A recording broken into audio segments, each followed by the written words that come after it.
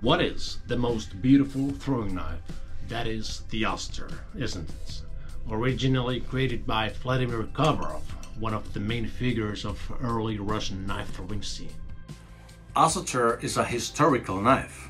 It was used by Yuri, Fedin and Ahmadu. Check the links from the description and see how they threw it. Also, until 2012, this design was used as an official competition knife in rotational throwing in Russia. There are many versions of Osetr. So many companies have their own version of this famous knife in their collection.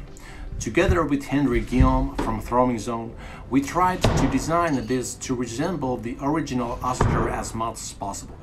That's why we call it Osetr Origin.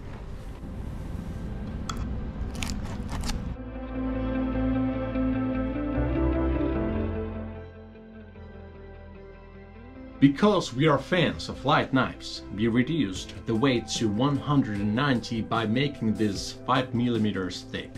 If you have a good closed grip and you know what you're doing, the thickness shouldn't be an issue.